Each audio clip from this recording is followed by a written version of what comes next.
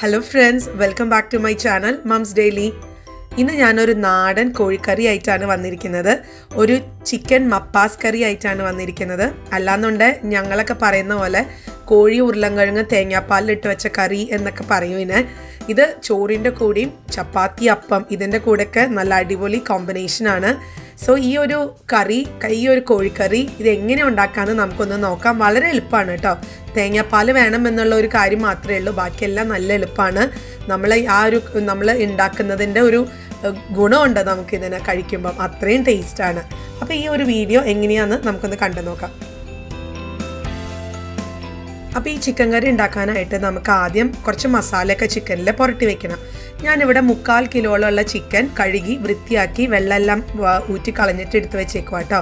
ഇനി ഇതിനകത്തോട്ട് ഞാൻ ആദ്യം ഇടാൻ പോകുന്നത് 1/2 ടീസ്പൂൺ മഞ്ഞൾപ്പൊടി, പിന്നെ ആവശ്യത്തിനുള്ള ഉപ്പ് ഇട്ടിട്ടുണ്ട്, പിന്നെ 1 ടേബിൾ സ്പൂണോളം ഗരം മസാല ചേർക്കുന്നുണ്ട്, പിന്നെ ഒരു 1/2 ചെറുനാരങ്ങയുടെ നീര് ഒന്ന് പിഴിഞ്ഞൊഴിക്കുന്നുണ്ട്. 1/2 തന്നെ എടുക്കണം കേട്ടോ. ആ ഒരു പുളിയൊക്കെ കിട്ടാൻ വേണ്ടിയിട്ടാണ് ഞാൻ അത്രയും ആ ഒരു 1/2 കഷ്ണം ചെറുനാരങ്ങ നീരെടുക്കുന്നത്. എന്നിട്ടിനി നമുക്ക് നല്ലതുപോലെ കൈകൊണ്ട് തന്നെ കുഴയ്ക്കാം. അതുപോലെ തന്നെ ഈ ചിക്കൻ്റെ കാലൊക്കെയാണ് നിങ്ങൾ ഉപയോഗിക്കുന്നുണ്ടെങ്കിൽ അതൊന്ന് വരയാൻ ശ്രമിക്കണം കേട്ടോ. കണ്ടോ, ഇപ്പോൾ ഇതുപോലെ നല്ലതുപോലെ വരഞ്ഞു കൊടുക്കണം ചിക്കൻ്റെ കാലൊക്കെ. എങ്കിൽ മാത്രമേ അതിനകത്തോട്ട് ഈ മസാലയൊക്കെ കയറി പിടിക്കത്തുള്ളൂ. അല്ലെങ്കിൽ തേങ്ങാപ്പാലിൽ അങ്ങ് കെടുക്കുമ്പോഴത്തേക്കും ആ മസാലൊന്നും അല്ലെങ്കിൽ ആ പാലൊന്നും തേങ്ങാപ്പാലൊന്നും പിടിക്കാത്ത പോലെയൊക്കെ തോന്നും. അതുകൊണ്ട് നല്ലതുപോലെ കാലൊക്കെ നല്ലതുപോലെ വരയാൻ നോക്കുക. എന്നിട്ടിത് നല്ലതുപോലെ കൈകൊണ്ട് മിക്സ് ചെയ്ത് കൊടുക്കാം. ഇനി ഞാൻ ചേർക്കാൻ പോകുന്നത് ഒരു ടീസ്പൂണോളം വെളിച്ചെണ്ണയാണ്. വെളിച്ചെണ്ണ ഇല്ലെങ്കിൽ ഓയിലായാലും കുഴപ്പമൊന്നുമില്ല. പിന്നെ കുറച്ച് വേപ്പില, ഒരു 2-3 വേപ്പിലിൻ്റെ ഇല ഞാൻ ഒന്ന് നല്ലതുപോലെ കീറി ഒന്ന് ഇട്ട് കൊടുക്കുന്നുണ്ട്. എന്നിട്ട് നമുക്ക് നല്ലതുപോലെ തിരുമ്മി പിടിപ്പിക്കാം. അപ്പോൾ ഇതാ ഞാൻ ഈ തിരുമ്മി പിടിപ്പിച്ചത് ഏകദേശം ഒരു 15 മുതൽ 20 മിനിറ്റ് വരെ വെക്കാൻ പറ്റുവാണെന്നുണ്ടെങ്കിൽ അത്രയും നല്ലതാണ്. നമുക്കത് അത്ര തന്നെ വെക്കാം. കാരണം ഈ ചിക്കൻ കറി ആദ്യം ഉണ്ടാക്കുമ്പോൾ തന്നെ നമുക്കത് പുരട്ടി വെക്കാം. എന്നിട്ട് ബാക്കിയുള്ള ഒരു പ്രോസസ്സ് ഒക്കെ ഈ സവോളയൊക്കെ വഴറ്റി വരുമ്പോൾ തന്നെ ഇത് ഏകദേശം 15 മിനിറ്റോളം എടുക്കും. അപ്പോൾ അതങ്ങ് ആയിക്കോളൂ കേട്ടോ. ഞാനിപ്പോൾ ഇവിടെ ഒരു പാൻ എടുത്തിട്ടുണ്ട്. നല്ല അടിക്കട്ടിയുള്ള പാത്രമാണ് എടുത്താണ്. ഈ പാനിലോട്ട് ആവശ്യത്തിനുള്ള വെളിച്ചെണ്ണ ഒഴിക്കുക. ഞാനിവിടെ ഒരു 3 ടേബിൾ സ്പൂണോളം വെളിച്ചെണ്ണ തന്നെയാണ് ഉപയോഗിച്ചിട്ടുള്ളത്. കാരണം നാടൻ ഫുഡല്ലേ, അപ്പോൾ വെളിച്ചെണ്ണ ഉപയോഗിച്ചിട്ടുണ്ട്. ഇനി വെളിച്ചെണ്ണ ചൂടായി വരുമ്പോഴത്തേക്കും നമുക്ക് കുറച്ച് മസാലകൾ ചേർക്കണം. നമുക്കപ്പം ഞാൻ ആദ്യം ചേർക്കാൻ പോകുന്നത് ഇപ്പം ഒരു പട്ട എടുത്തിട്ടുണ്ട്, ഒരു തക്കോലം എടുത്തിട്ടുണ്ട്, ഒരു കുറച്ച് 4-5 കഷ്ണം ഏലക്ക എടുത്തിട്ടുണ്ട്, കുറച്ച് മുഴുവൻ കുരുമുളക് എടുത്തിട്ടുണ്ട്, ഒരു 7-8 മുഴുവൻ കുരുമുളക് എടുത്തിട്ടുണ്ട്, അതുപോലെ തന്നെ ഗ്രാമ്പു എടുത്തിട്ടുണ്ട് കേട്ടോ. അപ്പോൾ അതാ ഇവിടെ വെളിച്ചെണ്ണ ചൂടായി വന്നിട്ടുണ്ട്. ഇതിനകത്തോട്ട് നമ്മളെടുത്ത് വെച്ചിരിക്കുന്ന മുഴുവൻ മസാല ഞാനൊന്ന് ഇട്ട് കൊടുക്കുകയാണ്. അപ്പോൾ ഇതൊന്നായി വരട്ടെ. ഇതപ്പോൾ ഇവിടെ മസാല എല്ലാം നല്ലതുപോലെ ഒന്ന് മൂത്ത് വന്നിട്ടുണ്ട്. ഇനി ഇതിനകത്തോട്ട് ഞാൻ 2 സവോള നീളത്തിൽ അരിഞ്ഞ് വെച്ചിട്ടുള്ള 2 സവോളയാണ്, ഒരു മീഡിയം സൈസ്ഡ് ആയിട്ടുള്ള സവോളയാണ്. ഇപ്പോൾ 2 എണ്ണം ഞാൻ എടുത്തിട്ടുണ്ട്. അരിഞ്ഞ് വെച്ചിട്ടുള്ളത് ഞാൻ ചേർക്കുന്നുണ്ട്. നല്ലതുപോലെ നമുക്കൊന്ന് മിക്സ് ചെയ്ത് കൊടുക്കാം. നമുക്കിതൊരു മീഡിയം ലോ ഫ്ലെയിമിൽ ഇട്ടിട്ട് ഒന്ന് ഇളക്കി കൊടുക്കാം കേട്ടോ. തീരെ ലോ ഫ്ലെയിമിൽ ഇടണ്ട, ഒരു മീഡിയം ലോ ഫ്ലെയിമിൽ ഇട്ടാൽ മതിയോ. ഞാനിനി ഇതിനകത്തോട്ട് ഇച്ചിരി ഉപ്പ് ആഡ് ചെയ്തതാണ്. ഒരു 1/4 ടീസ്പൂണോളം ഉപ്പൊന്ന് ആഡ് ചെയ്യാണ്. പെട്ടെന്നൊന്ന് സവോള വഴണ്ട് കിട്ടാൻ വേണ്ടിയിട്ടാണ് കേട്ടോ. എന്നിട്ട് നമുക്ക് നല്ലതുപോലെ ഒന്ന് ഇളക്കി കൊടുക്കാം. അപ്പം നമുക്ക് സവോളയുടെ കളറൊക്കെ ഒന്ന് ചെറുതായിട്ടൊന്ന് മാറി, അതുപോലെ തന്നെ ഒന്ന് ജസ്റ്റ് ഒന്ന് മാറി വരുമ്പോഴത്തേക്കും നമുക്ക് ഇനി ഇഞ്ചി വെളുത്തുള്ളി ആഡ് ചെയ്ത് കൊടുക്കാം. ഇഞ്ചി ഞാനിവിടെ ഒരു 1.5 ടേബിൾ സ്പൂൺ എടുത്തിട്ടുണ്ട്. വെളുത്തുള്ളി 1 ടേബിൾ സ്പൂണാണ് എടുത്തിരിക്കുന്നത് കേട്ടോ. ഇഞ്ചിയാണ് കുറച്ചൊരു 1/2 ടീസ്പൂൺ കൂടെ ഞാൻ കൂടുതൽ എടുത്തിരിക്കുന്നത്. പിന്നെ ഒരു ആവശ്യത്തിനുള്ള പച്ചമുളക്, ഞാനിവിടെ 2 പച്ചമുളക്, വലിയ പച്ചമുളക് കീറിയാണ് ചേർത്തിരിക്കുന്നത്. എന്നിട്ട് നമുക്ക് നല്ലതുപോലെ ഇളക്കി കൊടുക്കാം. അപ്പം നമുക്ക് ആദ്യമേ തന്നെ വെളുത്തുള്ളിയും ഇഞ്ചിയൊന്നും ഇട്ട് കൊടുക്കണ്ട. ചിലവരെ ഞാൻ കണ്ടിട്ടുണ്ട് ആദ്യമേ തന്നെ വെളിച്ചെണ്ണ മൂത്ത് വരുമ്പോഴത്തേക്കും അതങ്ങ് ഇട്ട് കൊടുക്കുന്നത്. അന്നേരം അത് ഒത്തിരി അങ്ങ് കരിഞ്ഞൊക്കെ പോയി വേറൊരു ടേസ്റ്റായി മാറും. നിങ്ങൾ ഇനി എന്ത് കറി ഉണ്ടാക്കുകയാണെങ്കിലും ഇതുപോലെ ഒന്ന് ചെയ്ത് നോക്കൂ കേട്ടോ. സവോള ഒന്ന് ഒതുങ്ങിയതിന് ശേഷം ഒന്ന് ഇഞ്ചി വെളുത്തുള്ളി ആഡ് ചെയ്യാം. ഞാനിപ്പോൾ ഇവിടെ കുറച്ച് വേപ്പിലും കൂടെ ചേർക്കുന്നുണ്ട്. വേപ്പില എനിക്ക് ഒരു വീക്ക്നെസ് ആണ്. ഞാൻ കുറച്ച് വേപ്പില അധികം ചേർക്കുന്നുണ്ട്. നിങ്ങൾക്ക് നിങ്ങളുടെ ഇഷ്ടത്തിന് ചേർത്താൽ മതി കേട്ടോ. അപ്പോൾ ഇതൊരു നാടൻ കറി ആയതുകൊണ്ടാണ് വേപ്പിലയും അതുപോലെ തന്നെ വെളിച്ചെണ്ണയും ഇതിന് ടേസ്റ്റ് കൊടുക്കും എന്ന് നമുക്ക് എല്ലാവർക്കും അറിയാം. അപ്പോൾ അതുകൊണ്ടാണ് ഞാൻ ഇതിനകത്ത് കുറച്ച് വേപ്പില കൂടുതൽ ചേർക്കുന്നത്. അപ്പോൾ ഞാൻ നല്ലതുപോലെ ഇളക്കി കൊടുക്കുകയാണ്. നമുക്ക് സവോള ഒരിക്കലും സാധാരണ ചിക്കൻ റോസ്റ്റൊക്കെ ഉണ്ടാക്കുന്ന പോലെ ഒത്തിരി അങ്ങ് വഴണ്ട് അല്ലെങ്കിൽ ഒത്തിരി അങ്ങ് ഉടഞ്ഞു പോകണ്ട. ജസ്റ്റ് ഒന്ന് ഇതിൻ്റെ നിറക്കെ മാറി നല്ലതുപോലെ ഒന്ന് ഒതുങ്ങിയാൽ മതി.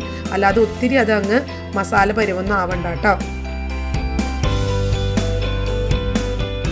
ഈ ഒരു പരുവത്തിൽ നമുക്ക് മസാലപ്പൊടികൾ ചേർക്കാം. അപ്പോൾ ആദ്യം ചേർക്കുന്നത് ഒരു 1/2 ടീസ്പൂണോളം മഞ്ഞൾപ്പൊടിയാണ്. പിന്നെ ചേർക്കുന്നത് ഒരു 1/4 ടീസ്പൂണോളം മുളക് പൊടി. അത് നിങ്ങൾക്ക് ഇഷ്ടമില്ലെങ്കിൽ ചേർക്കണ്ട. ഞാനിവിടെ കുറച്ച് നിറക്ക് കിട്ടാൻ വേണ്ടിയിട്ടൊക്കെയാണ് ചേർത്തേണത്. പിന്നെ ചേർക്കുന്നത് 1 ടേബിൾ സ്പൂൺ ഗരം മസാല. അപ്പോൾ ഇതൊക്കെയാണ് ഈ ഒരു മസാലകൾ മാത്രമേ ചേർക്കുന്നുള്ളൂ. നിങ്ങൾക്ക് ഇനി കുറച്ചും കൂടെ എരിവ് വേണമെന്നുണ്ടെങ്കിൽ നിങ്ങൾക്ക് കുരുമുളക് പൊടി ചേർക്കാം കേട്ടോ. ഞാൻ മുഴുവൻ കുരുമുളക് ആദ്യമേ ചേർത്തത് കൊണ്ടാണ് ഞാൻ പിന്നീട് കുരുമുളക് പൊടി ചേർക്കാഞ്ഞത്. നിങ്ങൾക്ക് വേണമെന്നുണ്ടെങ്കിൽ ചേർക്കാം. ഇനി ഇത് നമുക്കിത് നല്ലതുപോലെ ഒന്ന് മിക്സ് ചെയ്ത് കൊടുക്കാം. നമുക്ക് ഈ മസാലകളൊക്കെ ഇടുമ്പോൾ ഒന്ന് ലോ ഫ്ലെയിമിൽ ഇട്ടിട്ട് വേണം കേട്ടോ നമുക്കൊന്ന് മിക്സ് ചെയ്യാൻ. അല്ലെങ്കിൽ ഇത് പെട്ടെന്ന് അങ്ങ് കരിയാൻ സാധ്യതയുണ്ട്. അപ്പോൾ ലോ ഫ്ലെയിമിൽ നമുക്ക് നല്ലതുപോലെ ഒരു 2-3 മിനിറ്റ് എടുത്ത് ഒന്ന് ഇളക്കി കൊടുക്കാം. അപ്പോൾ ഇത് നല്ലതുപോലെ ഒന്ന് വഴഞ്ഞ് വന്നിട്ടുണ്ട്. ഇനി ഇതിനകത്തോട്ട് നമ്മൾ ഉരുളൻകിഴങ്ങാണ് ചേർക്കാൻ പോകുന്നത് കേട്ടോ. അപ്പോൾ അതിനായിട്ട് ഞാൻ ഇവിടെ 2 ഉരുളൻകിഴങ്ങ് ഇതുപോലെ ഒരു ക്യൂബ് ഷേപ്പിൽ ഞാൻ കട്ട് ചെയ്ത് എടുത്തിട്ടുണ്ട്. ഒരു സാധാരണ വലിപ്പത്തിലാണ് ഇത് കട്ട് ചെയ്തെടുത്തിട്ടുള്ളത്. നിങ്ങൾക്ക് കുറച്ച് വലിപ്പം കൂട്ടോ കുറയ്ക്കൊക്കെ ചെയ്യാം. ഞാൻ ഈ ഒരു സൈസിലാണ് എടുക്കുന്നത് കേട്ടോ. ഇനി അരിഞ്ഞു വെച്ചിരിക്കുന്ന ഉരുളൻകിഴങ്ങ് ഞാനിപ്പം ഈ ഒരു മസാല മിക്സിനകത്ത് ചേർത്ത് നല്ലതുപോലെ ഒന്ന് ഇളക്കി കൊടുക്കുകയാണേ. അപ്പോൾ ഉരുളൻകിഴങ്ങൊക്കെ നല്ലതുപോലെ മിക്സായി. ഇനി ഇതിന് വേണ്ടുന്ന ഉപ്പ് നമുക്കൊന്ന് ഇട്ട് കൊടുക്കാം ആവശ്യത്തിനുള്ളത്. കാരണം നമ്മൾ ഓൾറെഡി ചിക്കനകത്ത് ഉപ്പിട്ടിട്ടുള്ള കാര്യം മറക്കണ്ട. ഉപ്പ് കൂടി കഴിഞ്ഞെന്നാൽ വലിയ കുഴപ്പമാണ്. അപ്പോൾ അതുകൊണ്ട് ഞാനിവിടെ വളരെ കുറച്ച് ഉപ്പ് മാത്രമേ ഇട്ടിട്ടുള്ളൂ കേട്ടോ. എന്നിട്ട് നല്ലതുപോലെ ഒന്ന് മിക്സ് ചെയ്ത് കൊടുത്തു. ഇനി ഇതിനകത്തോട്ട് നമ്മൾ നേരത്തെ തന്നെ മിക്സ് ചെയ്ത് വെച്ചിരിക്കുന്ന നമ്മുടെ ചിക്കൻ മസാല നമുക്ക് ഇതിനകത്തോട്ടൊന്ന് ഇട്ട് കൊടുത്ത് നല്ലതുപോലെ ഒന്ന് മിക്സ് ചെയ്ത് കൊടുക്കാം. അതുപോലെ തന്നെ ഞാൻ തക്കാളിയും ഈ സമയത്ത് ചേർക്കുന്നുണ്ട് കേട്ടോ. ഞാൻ ഒരു തക്കാളി അരിഞ്ഞതാണ്. ഇപ്പം ഒരൊറ്റ തക്കാളി എടുത്തിട്ടുള്ളൂ. ഒരൊറ്റ തക്കാളി അരിഞ്ഞത് ഞാൻ ഒരു മീഡിയം സൈസ്ഡ് ആയിട്ടുള്ള ഒരു ടൊമാറ്റോ ആയിരുന്നു. അത് ഞാൻ അരിഞ്ഞ് ഇതിനോടൊപ്പം തന്നെ ചേർക്കുന്നുണ്ട്. എന്നിട്ട് നല്ലതുപോലെ ഒന്ന് മിക്സ് ചെയ്ത് കൊടുക്കാം. ഈ സമയത്തൊക്കെ ഈ മിക്സിങ്ങിൻ്റെ സമയത്തൊക്കെ നമുക്ക് ലോ ഫ്ലെയിമിൽ തന്നെ ഇട്ട് വെച്ച് കൊടുക്കാം കേട്ടോ. അപ്പോൾ ഇവിടെ നല്ലതുപോലെ ഞാൻ മിക്സ് ചെയ്തിട്ടുണ്ട്. ഇനി ഇതിനകത്തോട്ട് ഞാൻ രണ്ടാം തേങ്ങാപ്പാലാണ് ഒഴിക്കുന്നത് കേട്ടോ. തേങ്ങാപ്പാലാണ് ഇതിനകത്ത് മെയിനായിട്ട് നമ്മൾ ഒഴിക്കുന്നത്. അപ്പോൾ ഇതിൻ്റെ രണ്ടാം പാലാണ് ഞാൻ ഒഴിക്കുന്നത്. ഇനിയിപ്പോൾ നിങ്ങൾക്ക് 3-ാം പാലിൽ ചെയ്യണമെന്നുണ്ടെങ്കിൽ അങ്ങനെ ചെയ്യാം. പക്ഷെ ഞാനിവിടെ 2 പാലെടുക്കുന്നുള്ളൂ. 1-ാം പാലും 2-ാം പാലും. അപ്പോൾ 2-ാം പാല് ഞാൻ 1.5 കപ്പോളാണ് എടുത്തിരിക്കുന്നത്. അതായത് ഞാൻ ഇപ്പോൾ ഒരു ഗ്ലാസിൻ്റെ കണക്ക് പറയുകയാണെന്നുണ്ടെങ്കിൽ ഏകദേശം ഒരു 2.25 ഗ്ലാസോളം ഉള്ള 2-ാം പാലാണ് ഞാൻ എടുത്തിരിക്കുന്നത് കേട്ടോ. ഞാൻ ഈ ഉരുളൻകിഴങ്ങും അതുപോലെ തന്നെ ചിക്കനും ഇതെല്ലാം ഞാൻ വേവിക്കുന്നത് 2-ാം പാലിലാണ്. അപ്പം ഞാൻ പറഞ്ഞ പോലെ നിങ്ങൾക്ക് 3-ാം പാല് ഉപയോഗിക്കാം. എന്നിട്ട് അതിൽ വേവിച്ച് കഴിഞ്ഞ് പിന്നെ ഇടയ്ക്ക് വെച്ച് 2-ാം പാൽ ഒഴിക്കാം. എന്നിട്ട് ലാസ്റ്റ് 1-ാം പാൽ ഒഴിക്കാം. അങ്ങനെയും ചെയ്യാം. പക്ഷേ ഞാൻ ഈ പറഞ്ഞ പോലെ 2 പാൽ ഒഴിക്കുന്നുള്ളൂ. അപ്പോൾ ഒരു 2.5 കപ്പോളം ഉള്ള 2-ാം പാൽ ഞാൻ ഒഴിച്ചു. ഇനി ഇതിലാണ് വേവിക്കാൻ പോകുന്നത്. അപ്പോൾ ഞാൻ ഇനി ഇതൊന്ന് മൂടി വെച്ച് വേവിക്കാൻ പോവാം കേട്ടോ. നമുക്കൊരു മൂടി വെച്ചിട്ട് ആദ്യം ഒരു 4-5 മിനിറ്റോളം ഒന്ന് തിളയ്ക്കാൻ വിടാം. എന്നിട്ട് നമുക്ക് ഇടയ്ക്ക് ഒന്ന് മൂടിക തുറന്ന് നമ്മളൊന്ന് ഇളക്കി കൊടുക്കണം. കാരണം തേങ്ങാപ്പാലാണ്. ഒത്തിരി നേരം അതേപോലെ നമുക്ക് വെക്കാൻ ഒക്കത്തില്ല. അപ്പം ഇടയ്ക്ക് ഇളക്കിക്കൊണ്ടിരിക്കുക. അപ്പം നമുക്കൊരു മീഡിയം ലോ ഫ്ലെയിമിൽ ഇട്ടിട്ട് തന്നെയാണ് നമ്മളിത് വേവിച്ചെടുക്കാൻ പോകുന്നത്. ഞാനിപ്പോൾ ഒരു 5 മിനിറ്റ് കഴിഞ്ഞ് തുറന്ന് നോക്കിയപ്പം ഇങ്ങനെയാണ് ഇരിക്കുന്നത്. അപ്പോൾ ഇത് ഇനി ഒന്ന് നല്ലതുപോലെ ഒന്ന് ഇളക്കി കൊടുത്തിട്ട് നമുക്ക് വീണ്ടും ഈ പറഞ്ഞ കണക്ക് ഇത് വേവണ വരെ ഇതുപോലെ മൂടി വെച്ച് അടച്ചു വെച്ച് തുറന്ന് അങ്ങനെ ഇളക്കി നിൽക്കുക കേട്ടോ. അപ്പോൾ ഇവിടെ ഒരു 20 മിനിറ്റോളൊക്കെ കഴിഞ്ഞിട്ടുണ്ട്. ഞാൻ ഈ ഉരുളൻകിഴങ്ങ് ഒന്ന് എടുത്ത് നോക്കുകയാണ്, വെന്തോന്ന് നോക്കുകയാണ്. അപ്പോൾ എനിക്ക് ഇത് വെന്ത പോലെ തന്നെയാണ് തോന്നണേ. അപ്പോൾ നമുക്കതൊന്ന് ഉറപ്പ് വരുത്താൻ വേണ്ടിയിട്ട് നമുക്ക് ഉരുളൻകിഴങ്ങ് ഒന്ന് എടുത്തിട്ട് നമുക്ക് സ്പൂൺ വെച്ചിട്ടൊക്കെ ഒന്ന് പ്രസ് ചെയ്ത് കൊടുത്ത് നോക്കാം. അപ്പോൾ അന്നേരം നമുക്ക് അറിയാൻ പറ്റുമല്ലോ ഇതായോ ഇല്ലയോ എന്നുള്ളത്. ഞാനിപ്പോൾ ഒരു സ്പൂൺ വെച്ച് പതുക്കെ ഒന്ന് പ്രസ് ചെയ്ത് ഉരുളൻകിഴങ്ങ് വെന്തിട്ടുണ്ട്. ഉരുളൻകിഴങ്ങിന് ഈ ഒരു വേവ് മതിയാവും, ഒത്തിരി അങ്ങ് ഉടഞ്ഞു പോകണ്ട. അപ്പം പക്ഷെ ഇനി എന്നാ ചെയ്യാൻ പോകുന്നതെന്ന് വെച്ചാൽ ഞാൻ ഇനി അടച്ച് വെച്ച് ഞാൻ വേവിക്കുന്നില്ല. കാരണം ഞാൻ ചിക്കൻ എടുത്ത് നോക്കിയായിരുന്നു, ചിക്കൻ എല്ലാം വെന്തിട്ടുണ്ട്. ഇനി ഞാൻ അടച്ചു വെച്ചിട്ട് വേവിക്കണില്ല, ഞാനിനി തുറന്ന് വെച്ചിട്ടാണ് ഒന്ന് വേവിക്കണത്. വെന്തിട്ടുണ്ട്, ഇറച്ചിയൊക്കെ ഞാൻ നോക്കിയായിരുന്നു, ഇറച്ചിയും ഉരുളക്കിഴങ്ങൊക്കെ ഒരുപോലെ തന്നെ വെന്തിട്ടുണ്ട്. ഇനി നമുക്കിതൊരു 2-3 മിനിറ്റ് നമുക്കിതൊന്ന് തുറന്ന് വെച്ചിട്ട് ഒന്ന് വേവിക്കാം. അപ്പോൾ ആ സമയത്ത് നമുക്ക് കുറച്ച് വേപ്പിലും കൂടെ നമുക്ക് ആഡ് ചെയ്ത് കൊടുക്കാം. ഓപ്ഷണലാണ്, വേണമെന്നുണ്ടെങ്കിൽ ചേർത്താൽ മതി. പക്ഷേ ഈ ഒരു തിളച്ച് വരുന്ന സമയത്ത് നമ്മൾ വേപ്പില ചേർത്ത് കൊടുക്കുമ്പം ഒരു പ്രത്യേക മണക്കെയാണ്. അപ്പം അതുകൊണ്ടാണ് ഞാൻ ചേർത്തത് കേട്ടോ. നിങ്ങൾക്ക് ഇഷ്ടമില്ലെങ്കിൽ ചേർക്കണ്ട.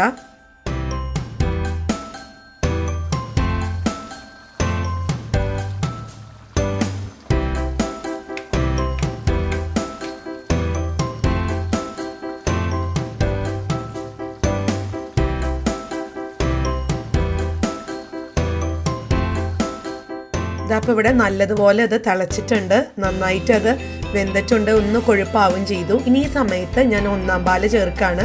1 കപ്പോളം 1-ാം പാലാണ് ഞാൻ ചേർക്കുന്നത് കേട്ടോ. ഈ സമയത്ത് നമുക്ക് പതുക്കെ ഒന്ന് മീഡിയം ലോ ഫ്ലെയിമിലിട്ട് കൊടുക്കാം.